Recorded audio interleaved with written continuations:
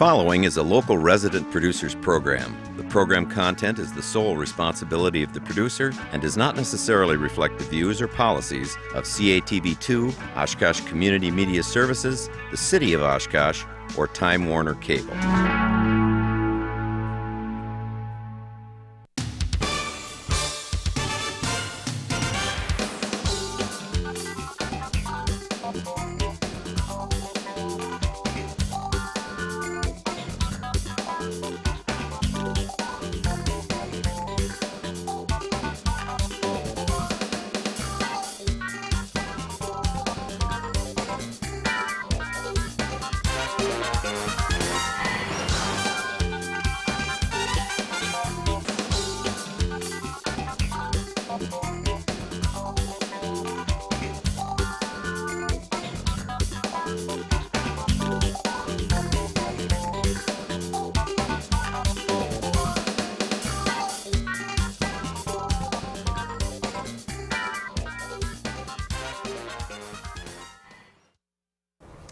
Hi everybody, welcome to Eye on Oshkosh. Cheryl, Hentz, and Dan Rylance here, and welcome to our program this evening.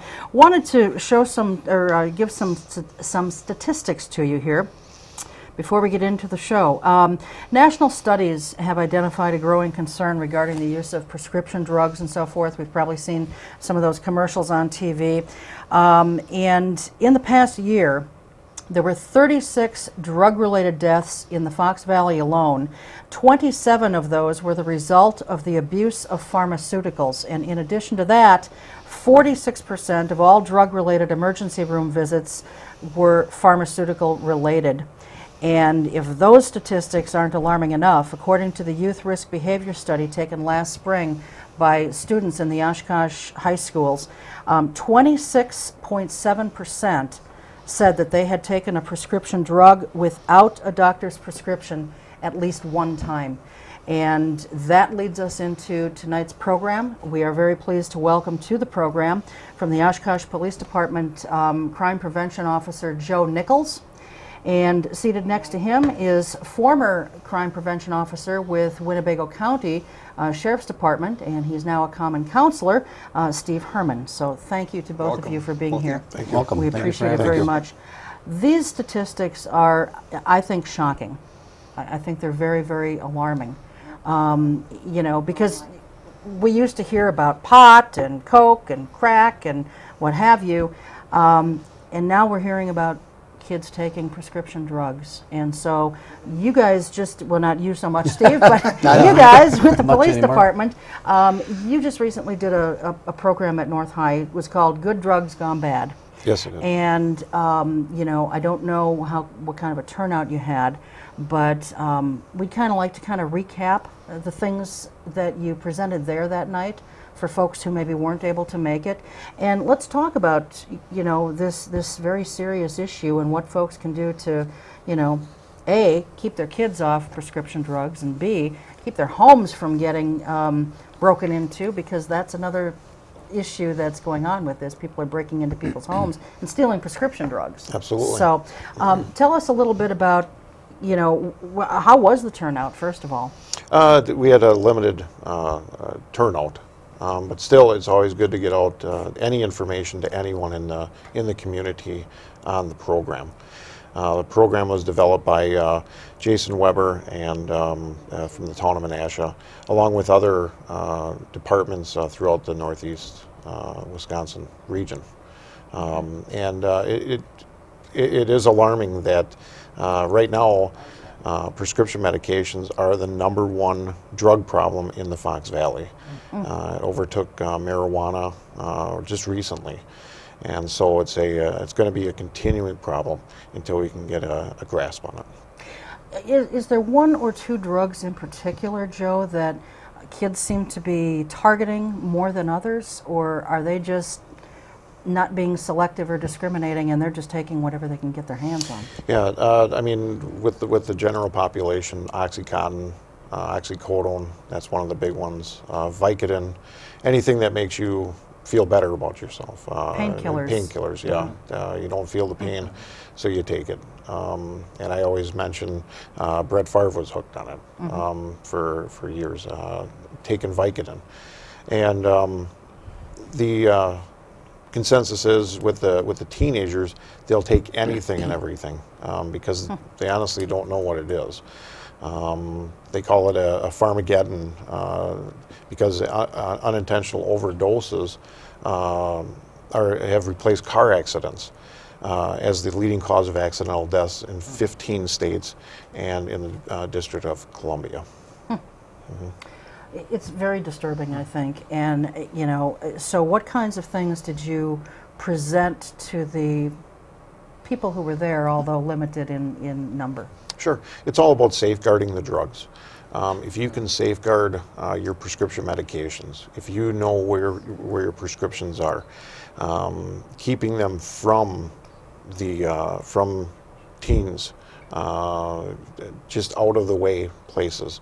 You know, they tell them to put it in a safe place, such as in your bedroom. The only person that should ever be in your bedroom if you have visitors is yourself, no one else. So it is about safeguarding the medications. It's also about how to dispose of the drugs properly. You don't want to throw the drugs into the garbage. Number one, it contaminates the landfill. 80% of the waterways in the United States are contaminated by prescription medications, and that gets into the wildlife, the fish, frogs, birds. And they've seen that, like I said, in 80% of the waterways in the United States. So flushing them down the toilet is not smart flushing either. them down the toilet is not smart. We've also heard people saying, okay, crush them up and then put them into a plastic bag and then sealing them up, taping them, doing whatever, and then you can toss it in the garbage. And that's not good either because over time, both the plastic, the tape, everything starts to break down and thereby releasing all of the chemicals into the groundwater itself. So the best thing we can do is put it into a drug drop box, which we just recently installed at the police department here in Oshkosh. On Earth Day, April 22nd of this year, we dedicated the drug drop box. Talking to Sergeant Kaiser, who's Becky Kaiser, who removes the drugs pretty much now weekly. She's removing a great quantity of the prescription medications out of that box. So it's working wonders. People are using it. There are sometimes people aren't using it properly, disposing of needles. We've actually found drug paraphernalia inside the drug drop box, which, you know, I guess it's better there than out on the street, but still, you know, it's used primarily for the prescription medications and over-the-counter drugs that are expired. Well, I think these drop boxes are a great thing. You know, I tend to use up the things as they're prescribed, and then the prescription's gone. All I have to dispose of is the container. But you know, for someone who is using the drop box, you know, have these drop boxes ever been targeted by kids or people who are hooked on drugs? And how well secured are they?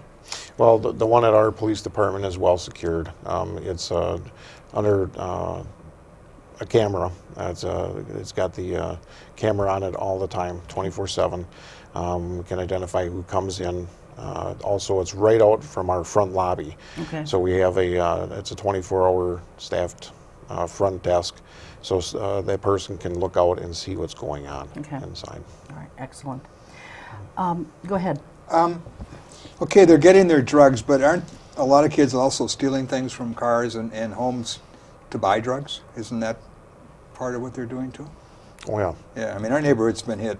Well, I've been hit. Sure. Our neighbor's been hit twice, and our fault in part. We're not being careful on locked cars and things like that. But I assume that they're stealing in order to get money to buy drugs. Right. Yep. You know, and that's part of where I'm involved. I'm on the committee for Rethink, which is part of the Good Drugs Gone Bad Coalition, and it's now become a statewide program.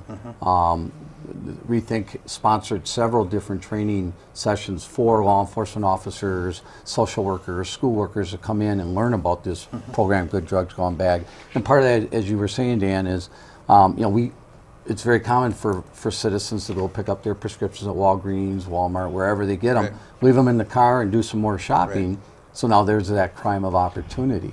And so we as a coalition are constantly working with parents, grandparents, and anybody that will listen about how to protect their prescription drugs, whether they're shopping or at home. And that is, as Officer Nichols mentioned. And then just being aware of how many pills do you have. You know, a lot of times you get a 90-day supply, and you kind of keep track that, okay, I've used 15 or 20, and all of a sudden there's 30 or 40 missing. You know, so it's that inventory piece also, because, again, prescription drugs, a lot of kids and adults are using them, don't think they're as dangerous as marijuana, as LSD, as coke, as some of the other dangerous drugs, but they are. And then part of this we found in the investigation side of this, when we were looking into putting this program together, is that these kids are having what's called farming parties, where everybody just brings whatever they can from home. They throw them in a bowl, and it's like a candy dish going around, like a Skittle dish.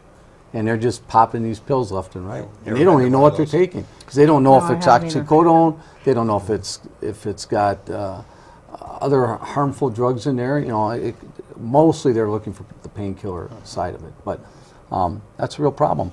And as the council addressed that, we were asked to pass an ordinance several meetings ago on K2, which is another kind of look-alike drug. And we're now going to have Rethink come in and do a workshop with the council so that we're aware of all of the problems, all the concerns that are out there in the community, so that as ordinances come in front of the council, we are more educated on why the police department wants these laws on the books and how we can reduce the potential drug abuse of younger kids and adults, because they're also driving too. You know, we spend so much time focusing on the operating while intoxicated, but a lot of these people are under the influence of drugs too. Yeah. You know, how can a parent, if you've got kids in the house and you're on some kind of medication, how can you keep your medication safe and secure from your own children? I mean, I think we probably all grew up in a household where you had one bathroom, maybe two, you had a medicine cabinet, and everybody's medicines were in there. That was a long time ago. Times have changed a lot, but still, you don't have necessarily a way to keep things secured from your kids. What do you recommend? Well, you can keep the, like I said, you keep the drugs in a place that only you would know or have access to, or should have access to. If in the bedroom, they suggest keeping it in a drawer for your unmentionables, due to the fact who else would have access to that but yourself. Kids would go through that, wouldn't they, though? I mean, if mom and dad aren't home and they're hard up, aren't they going to do one that? suggestion at the training when they gave it was to actually use a lockbox. Especially if you suspect that you're missing medications, or you're suspecting, or you know your kids are going to have some friends over, whether you know they're involved in any illegal activity or not. You got high prescription drugs such as, you know, oxycodone and those types of things, painkillers. Lock them up. Okay. Most people have a firebox or some type of a lock box in their home. Put them in there. Okay. I know we talked about the painkillers being the big thing, but are there other things that these kids, I mean, you talked about, you know, these parties that they're having where they're just throwing everything in a bowl. Is there anything that's off limits that these kids aren't really interested in? No, everything I think is fair game. Okay. Yeah, and I mean they have a term called robo-tripping, which is somebody will take a bottle of Robitussin, and they'll drink the bottle of Robitussin because it has the alcohol in it to get that high, to feel good, and so nothing's off limits. The thing that the kids don't understand is that it's dangerous. You take too much of something, it could have an adverse effect on the body, and could kill them. especially if they're mixing it with something else. Absolutely. You know, that they've taken. In a lot of cases, they're mixing it with alcohol. So now you know, alcohol is a depressant. A lot of these medications are that way because, you know, most of the time when you're taking those painkillers, it's because you had a surgery or you know, knee surgery or back surgery, who knows what it. But you're taking it so that you kind of slow your whole body cycle down. Now add alcohol to that, and then put the drugs in there, because every prescription bottle says do not have alcohol. Yeah. You know, so you know that there's those deadly factors. So now you put those things together, and that's why we're finding these deaths kind of out of nowhere. Okay. Go ahead, Dan. I was just going through this 2009 Wisconsin Youth Risk Survey. You know, there are some good things to say. I mean, smoking is down. Yes. Huh? That's correct. I think alcohol is down. Yes. Huh? So I mean, Yeah, the amount of usage is down, but what came out of that survey for me, being a retired law enforcement officer, was just the younger ages that these kids People are are doing starting to try it, if nothing else. Doesn't mean they're addicted to it or they're hooked on it, but they're trying it, and the access. That's one thing we're thinking with Rethink that we're working on is really working with the different providers.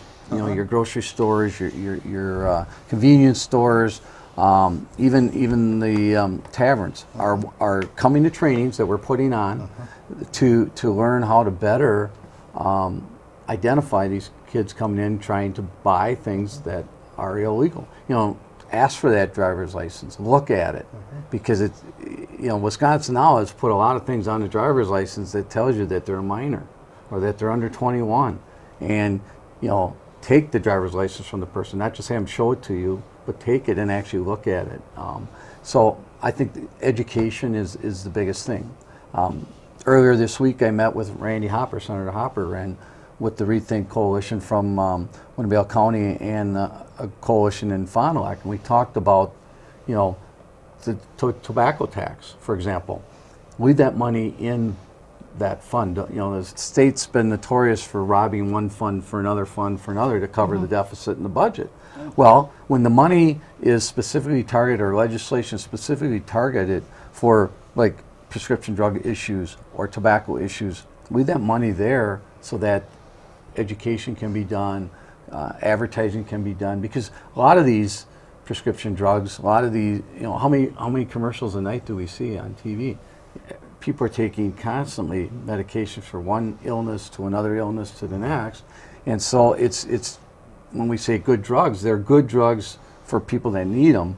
They're bad drugs for the people that get them and use them illegally. And that's the concern we have. Well, I think the commercial that we've probably at this table all seen, and I'm assuming a lot of viewers too, is this commercial with this husband and wife, and you know, it's the tagline at the end is "Don't be a patsy," and her name is actually Patsy, and she's taking the labels off all the medications, and she and her husband can't figure out whose medications are what. But I guess in a case like this, and that's probably the message, is, you know, not only can you not figure out then whose drugs are whose, but the kids aren't being discriminating at all in what they want. They don't care what they're getting. That's right. So you can take all the labels off that you want. They're just going to grab. Do they take the whole bottle, or are they just taking a few out of each thing so that it's not so noticeable? In most cases. Now, obviously, you know, in the last couple of years, we've had some armed robberies of pharmacies and things, and they're taking as much as they can get. But usually if it's a son or a daughter or someone in the home stealing from within the home, they're taking, you know, 5, 10, so they're not as noticeable out of the bottle. You know, you're talking about the commercial. There's that other one where the mother's driving with this teenage son in the car, and they stop and pick up the prescription drugs, and the son says, "Oh, Ma, you're back acting up." "Yep, I've had terrible pain." So he knew right away it was her pain pills. They get home, she throws them on the counter, she goes in another room, and he opens the bottle and takes a bunch right away out of a brand new prescription. That's a commercial put together by the National Drug Coalition, but you know, that's how easy it is. Yeah. You know, and take seniors. Most seniors are on some type of, you know, medication, maybe for high cholesterol, blood pressure, anxiety, who knows, dementia issues. And so they got the pill bottles, you know, laid out with what they take on Monday and Tuesday and Wednesday. So the kids come over for Christmas or whatever, oh, I gotta go to the bathroom. The medication's sitting out on the counter, in the bathroom, and now they can take one out of each one of them. Grandma and Grandpa won't remember. You had mentioned, Steve, about robberies of pharmacies and so forth. There have also been some home invasions and strong-armed robberies of people for prescription drugs. Yes. Sure. Yes. Do you have any statistics on that? In the last 2 years total, we've had 4 home invasions throughout the Fox Valley. Okay. Where pharmaceuticals were with the target. 24 home burglaries in the Fox Valley where pharmaceuticals were the target. And then 8 armed robberies of businesses, 3 in Oshkosh here, where it was pharmaceuticals. And they, of course, they went after the pharmacies. And for Wisconsin, I have this statistic here that out of all the robberies, we're in the top 10 states for pharmacy robberies, at 7% of the total. And we're actually beating California, that has 5%. Oh, so that's kind of surprising. It is kind of a surprising number. Go ahead. You looked like you wanted to say something. What's your appraisal of effectiveness of DARE as a program? Does it work? For the city, we've got 4 or 5 DARE officers that go in. They teach the 5th graders to make sure that that they're aware of alcohol, drug abuse, trying to be a positive in the community, and not take the alcohol, not take the drugs, say no when the time comes around. So you think it's an effective program? From what our DARE officers say, yes. It is an effective program. It gets the word out there, not to take the drugs and alcohol. There are times when I say, okay, well, you may be exposing the kids to these drugs and alcohol that they may have never heard of it before. But if they get the word out and the message hits home that no, you shouldn't be doing the drugs or alcohol, it's gonna do a world of good for them. What do you think?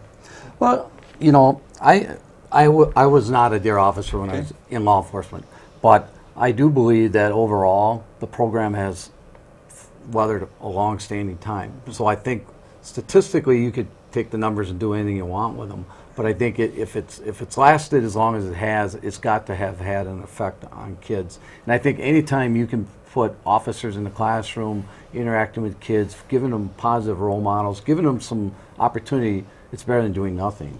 And so I think it is an effective program. Just a couple weeks ago, city council members had an opportunity to go into elementary schools, read, for example, and read to kids. Again, a positive role model, doing things with young kids, showing them that there are good things to do out here. Reading, officers in the classrooms. I think anytime you do that, that's a positive. I guess just play devil's advocate for a minute. U.S. Department of Education prohibits schools from spending its funding on DARE because the program is completely ineffective in reducing alcohol and drug use.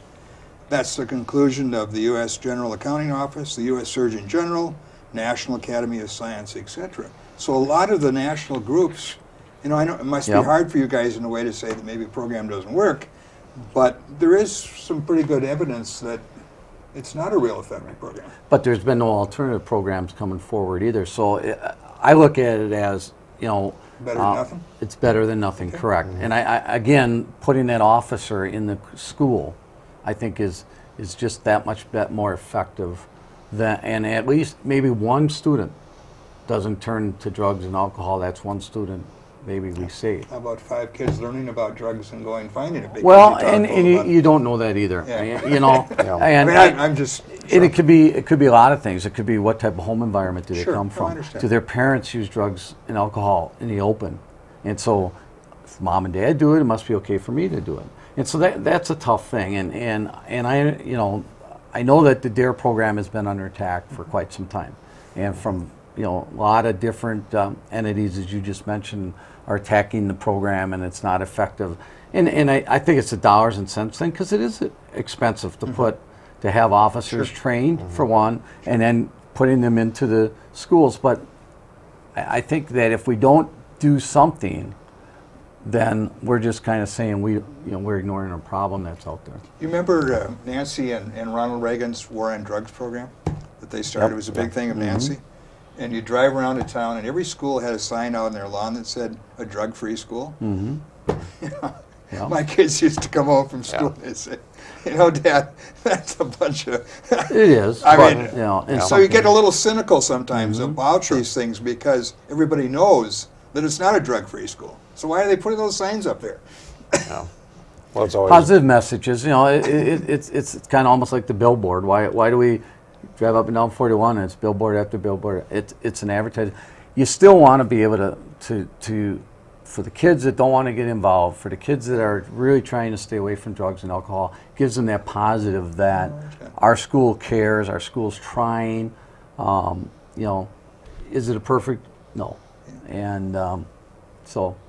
My son was a quarterback in high school. He said he preferred the drunk linemen rather than the drug linemen of the other high school because his linemen were better on drugs than they were on alcohol. Oh boy! Well, I mean that's the reality. Yeah. Of, you know, I mean it's not. I'm not making this up. I mean this is sophomores, juniors, and seniors in high school. Anyway, enough of that. But All right. back to you. Prosecution's over. Can we go back to the home invasions and thefts from the homes? How do they determine that those crimes were committed for drugs, you know, pharmaceutical type drugs? You know, are they taking other things too, or are they just going after the prescription drugs? pretty much just after prescription drugs. Really? Yeah.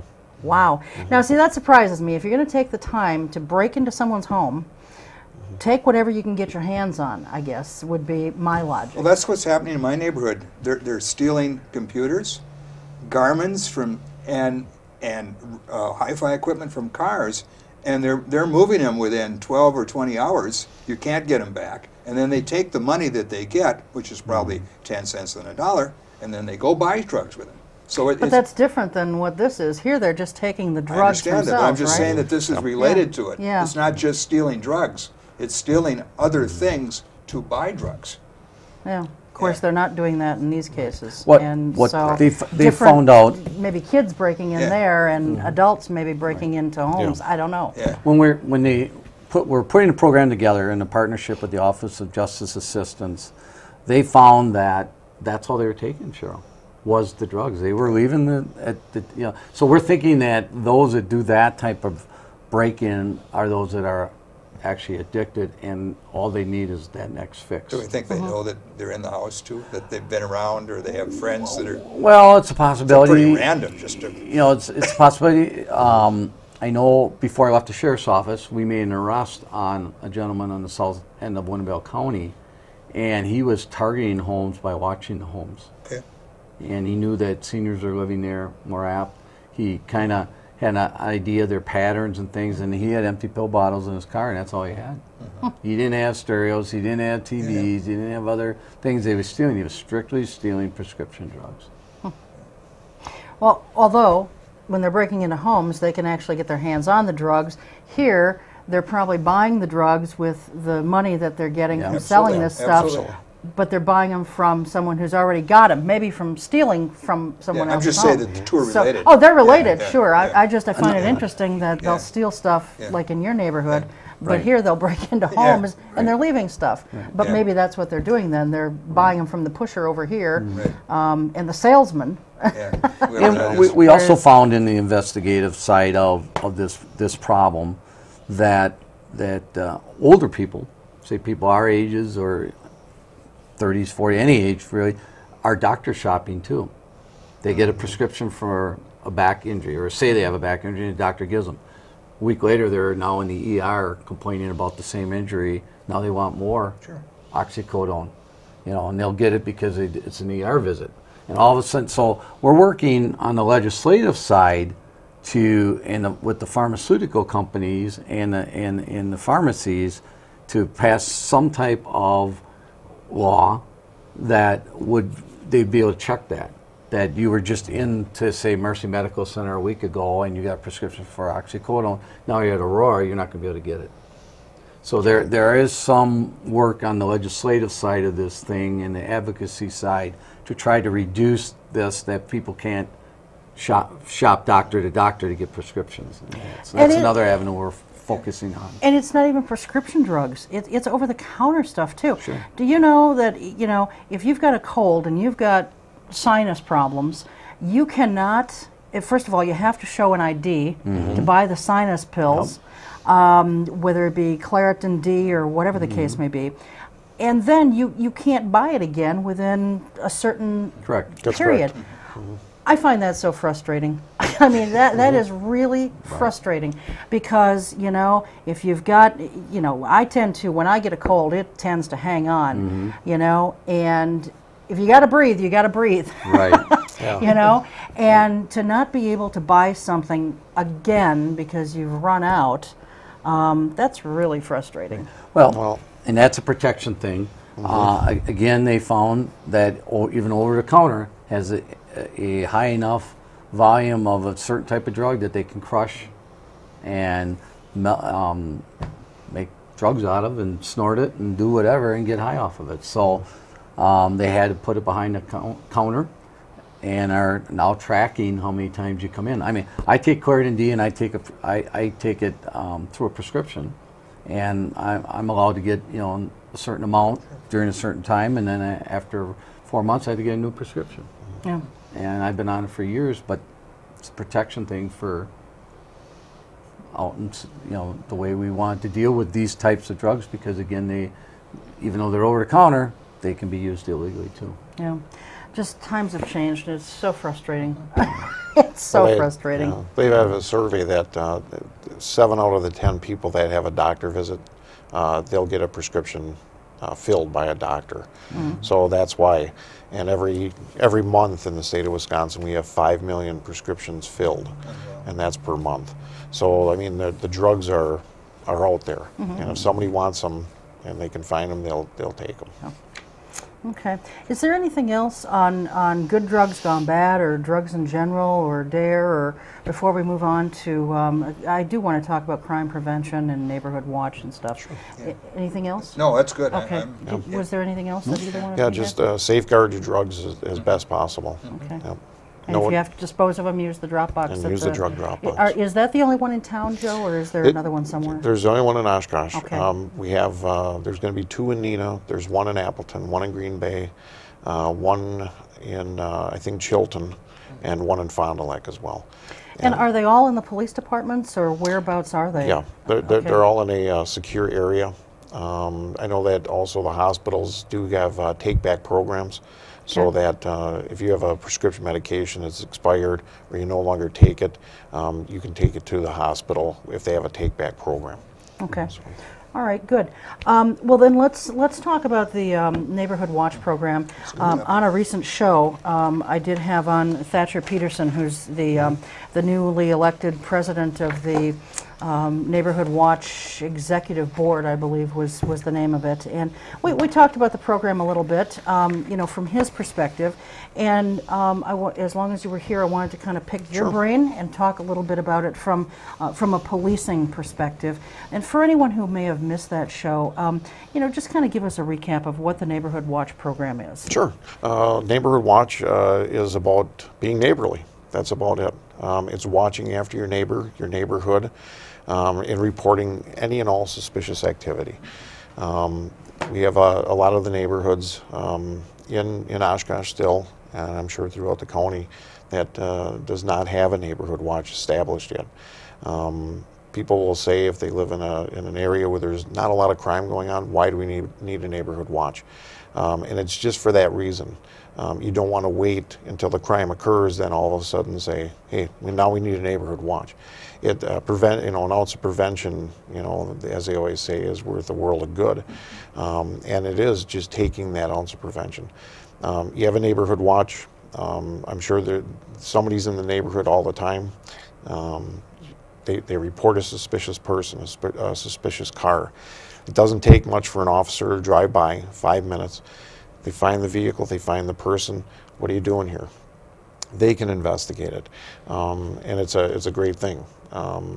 It's been going on since colonial times when they had watch men out watching after the land and the farms and the homes.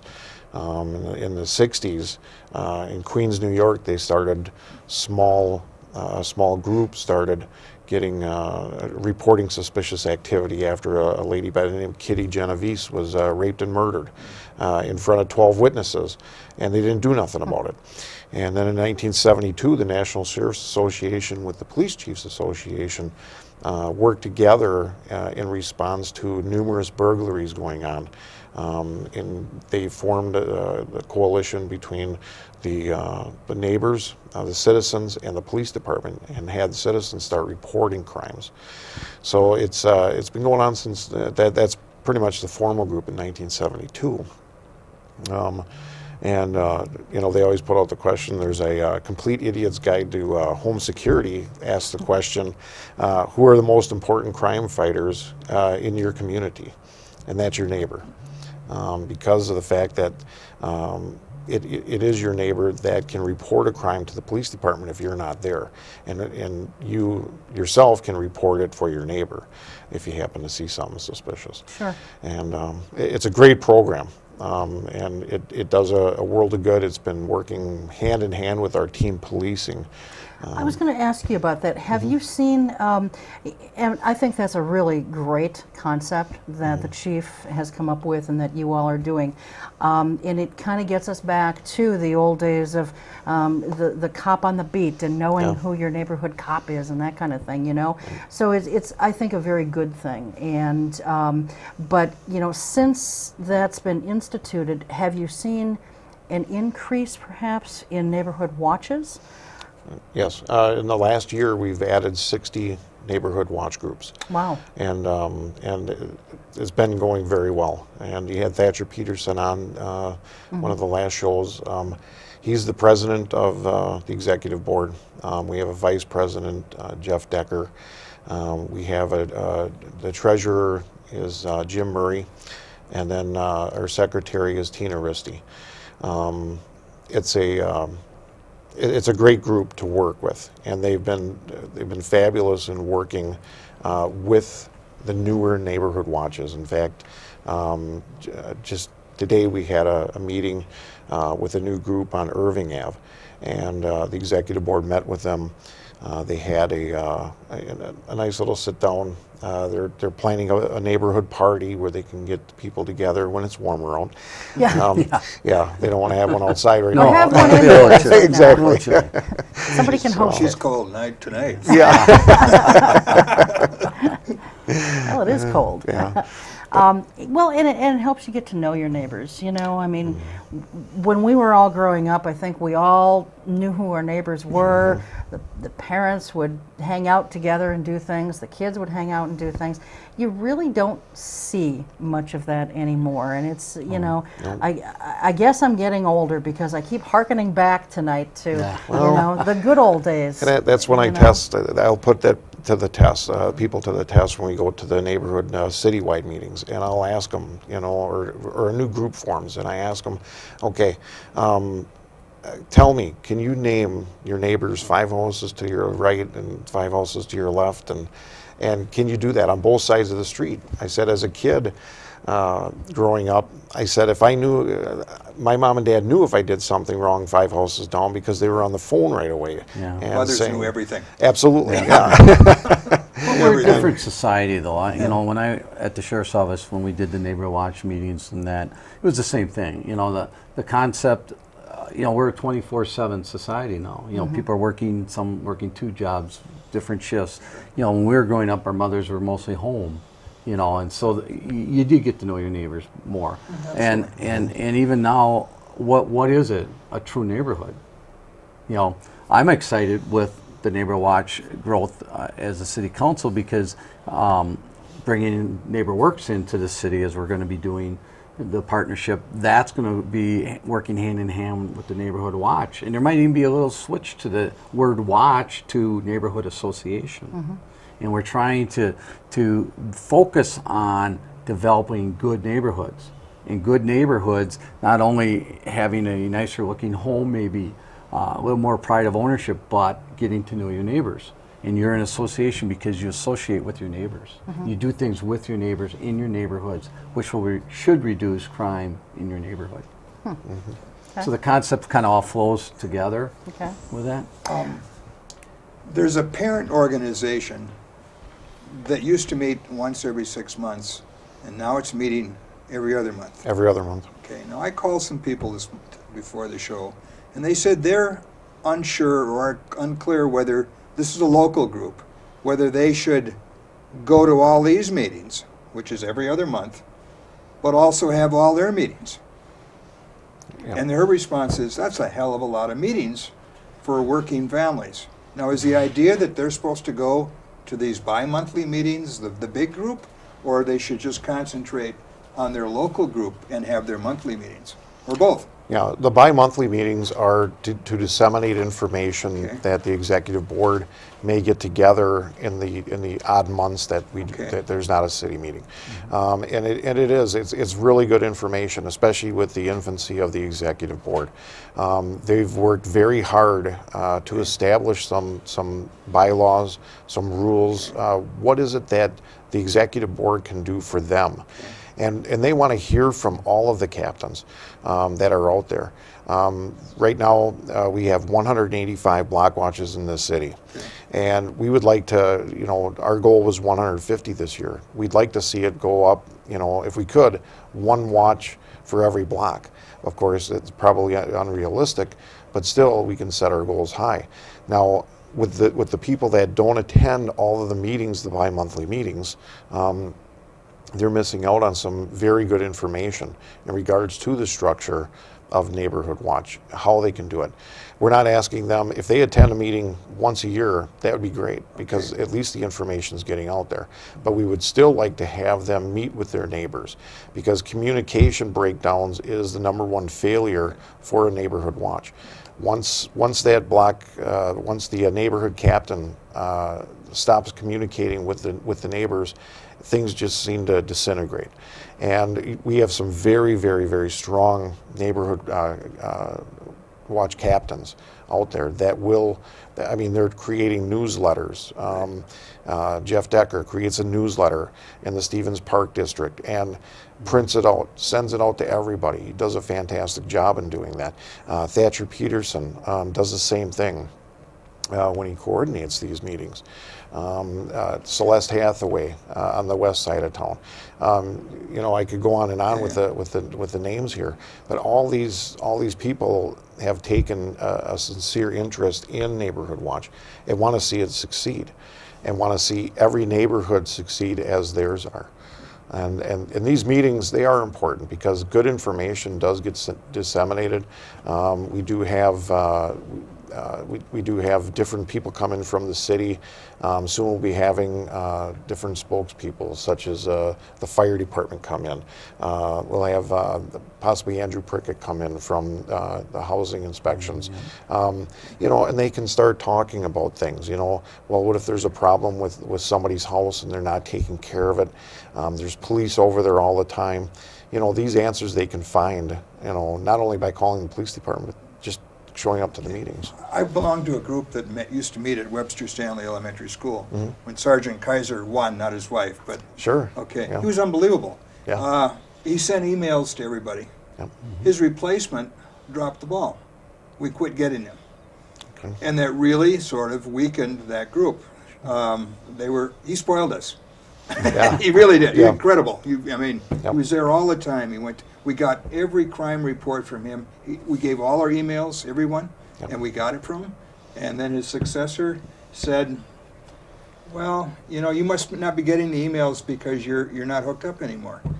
And There's a job for you to do, Dan. And they Pick said, up the ball and run with it. and they said, well, no, we found out it was actually a city problem, that the problem on not sending emails wasn't resting with the receivers. It was, but anyway, that was that for me that left sort of a but he did spoil us, and maybe it was unrealistic to expect successors to do all the work he did, but he was incredible. Right, but with the chief's team policing philosophy, still, it is the neighborhoods, with the officers that are in the neighborhoods, they're to take the ball and run with it, and say, hey, you know, we're going to get this information out to you. All the information, I think we've opened up more information now than we ever had at the police department. We have the emails that go out. My media releases now go out to all the team email lists, so that if things are happening at that time, you know, we're getting it out there. There's Nixle, which is a new program whereby if you have a cell phone or you have email, we put it out on the computer and it's shot right out to your cell phone, just in case, because we have community alerts, we have traffic alerts. You know, if we had Nixle during the floods, I think a lot of people would have avoided the flooded areas instead of, you know, going there and driving through them. I'll give you another example. About a month ago, there's this car that's parked in our block 2 or 3 nights, and evidently they're not ticketing the 2 to 5 a.m. people anymore. You have to call it in if Oh, you have to call it in? well, you don't necessarily have to, but I mean, they're not on every street every night. So anyway, I got up and I called. I said, you know, there's been this car out parked in our block after the robberies. I said, for like 3 nights, here's the license number. And the response was, well, why don't you go talk to him? I said, huh? Yeah. If I knew who he was, I wouldn't be calling you. I have no idea who this person is. He blew me off. Well, yeah, no, I mean, then you ask for a supervisor, and you ask for a police supervisor, and the supervisor will then... It must have been a bad morning for him or something, Well, but, you know, I thought, well, Jim, I'm trying to be a citizen. I'm reporting what I saw, and he said, well, go talk to the guy. Well, Yeah. I don't know who he is. No, that's not your job to do that, and that is for you to call and have a police supervisor take control of it. And The car hasn't showed up lately, but I'll do that if it happens. well, that's a good thing. Yeah. You mentioned about Nixle, though. Now, has that system been used at all since its implementation? We have had Nixle with the, we had a crash out on Jackson Street. Okay. It was a serious one. Roads were closed down. We did use that at that time for Nixle. I mean, it's just in its infancy as well. And I'm not sure what the totals were. I know that the last time I talked to our IT director, Tony Newman, he stated that there was over 100 people signed up already. Does it go out to everyone, or would it have just gone out to people in that little area? And the reason I ask is because I did sign up when it was first implemented. I've not gotten anything at all on it since then. So either it was just maybe targeted for those people in that immediate area, or maybe it's not working right. I don't know. Yeah, with that crash, we did put it out area wide, and there, you can subject it to one part of the city or another, and then put out just that message there. That I think would be more or less for areas that may have a possibly you live in that area and there's a dangerous situation going on, that we can target that area immediately. Later we might expand it out to the city. But for the community, we have put out messages for the neighborhood watch meetings, different types of meetings as well. Okay. So. Okay. You asked an interesting question before, Steve, and it's on my mind too. Okay. You know, what is a neighborhood? Yes, I question. think of, because if you're going to look at starting a neighborhood watch, say Dan and I live in the neighborhood together and we want to start a neighborhood watch. Okay, I would think people on my side of the street and on the other side of the street, but I'm also thinking, okay, I can't be watching 2 blocks down, so maybe just in a 1-block radius. But that's my way of thinking. What do you consider to be, in the police department, a neighborhood watch area? How large of an area? That's a good question. But the neighborhood, you want to keep as a captain, you want to keep it small, and we suggest 15 to 20 houses, whereby you're not overwhelmed if you have a newsletter or if you've got to get information disseminated out. It's very nice just to have those 15 to 20 houses. We have the Stevens Park District where there are, Jeff Decker does a great job, but he's got hundreds of houses, and he tries to get to each and every one of them with co-captains. And that may be, he can do it young. But if you live in a nice neighborhood, And it, like I say, like you said, if you keep it on your side of the street and on the opposite side in that one block area, that's plenty. And maybe a couple neighbors like behind you too? Possibly, If yes. you know them? See, my definition of neighborhood would be quite different. I live at the corner of East Parkway and Monroe. My neighborhood is the YMCA, the Boys and Girls Club, which is across the street, Condon Oil, Webster Stanley School, where we vote and stuff, where the kids come every day from Webster Stanley Elementary School, they go up to the Boys and Girls Club. So my activity, my neighborhood is what people do in my group, and it's bigger than just look. Now, from your standpoint, I can fully understand that, but I know what goes on at the Boys and Girls Club, what goes on at the Y, what goes on in Webster Stanley, because those traffic patterns and those people come by my house every day. Yeah. So for me, my neighborhood is bigger. So I guess it really depends on what kind of a neighborhood you live in as far as how big the neighborhood watch program could be. Well, take So- example out in the county. You know, Yeah. a lot of our when I organized the neighborhood watches for the sheriff's office, we had some that were subdivisions, like a block at a time, but then we had some where they were a half mile apart from their nearest neighbor. depends. So we just took the whole road, Yeah. in a sense. But there again, out in the county, it's a little different because of all the farmland and different aspects. So a neighborhood watch out there is run totally different than it is in the city. That's why the numbers are different also. I mean, we have, when I left a year ago, and it's hard to believe it's been a year already, but when I left there was over 950 homes participating in Neighborhood Watch. I don't know what Officer Gelschrei's numbers are now, but I know she has added some Neighborhood Watches in the county level. And so it is a concept that is still growing and a concept that works. And I think that there again, that perception thing, when people see that they have the Neighborhood Watch signs in their neighborhood, and people have the opportunity to put the Neighborhood Watch stickers on their outbuildings and the front door of their residence, it gives that perpetrator one more thing to think about, that maybe somebody's watching me, or somebody's, and it's not only just the watching part. And I'm sure Officer Nichols goes into great detail about home safety and home security, about motion lights, better locks than maybe you have in your home, and take an inventory of your home and your property. We were talking earlier about inventorying your drugs. Well, it's the same thing here. You know, you should have a list of all your, your TVs, your VCRs, your any expensive item that you don't want to lose, or if it does get taken, you can identify. You should have that logged and recorded and put in a safe place. Even taking pictures. I always recommended people to walk around with a camera and take pictures of things in their home. And even if, now we don't have as much of the video camcorders as we used to have, but walk around and actually identify this is a, a Sony 19-inch TV, serial number XYZ, so that it's positively identifying. You can identify it as yours, because when the stuff gets stolen, it doesn't get sold back here. It gets sold in Chicago, Milwaukee, who knows, Green Bay and farther out. So, and every municipality has different rules and regulations dealing with pawn shops and places that deal with that type of inventory. And I know before I left, and I don't know if they continue, but we were working in Northeastern Wisconsin. Crime prevention officers were working on putting together a better network, working with the pawn shops and the trade and sell places like that, so that if somebody came in with 3, 4, 5 TVs, they would report that to the local law enforcement authorities. Real quickly before we run out of time, I want to do a couple of crime prevention things, especially this time of year with people buying a lot of stuff for gifts and what have you. But if someone's interested in starting a neighborhood watch, obviously they don't already know their neighbors, so do you recommend that they knock on neighbors' doors? Absolutely. Or contact the police department and you help with that? No, absolutely. They can start if they want to call me. I can give them the information.